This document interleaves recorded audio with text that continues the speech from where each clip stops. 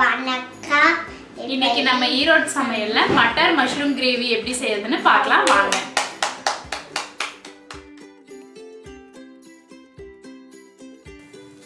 ஒரு கடாயில் எண்ணெய் ஊற்றிக்குங்க. கூடவே வெட்டி வச்சிருக்கிற வெங்காயத்தை போட்டுக்குங்க.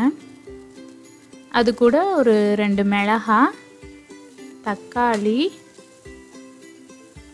இஞ்சி பூண்டு இதெல்லாம் போட்டு வதக்கிக்குங்க. இது ரொம்ப ப்ரௌனாக வதக்கணும் இல்லை, மீடியமாக வதக்குனிங்கன்னா போதும். உப்பு கொஞ்சம் சேர்த்திக்கிட்டிங்கன்னா சீக்கிரம் வதங்கிடும்.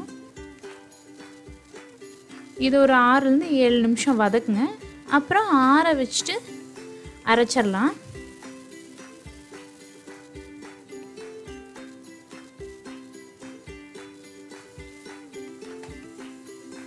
இப்போ மசாலா ரெடி.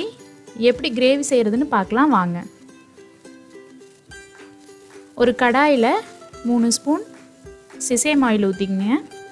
கூடவே 1 ஸ்பூன் ஜீரகம் போட்டுக்குங்க. ஒரு பே லீஃப் போட்டுக்குங்க.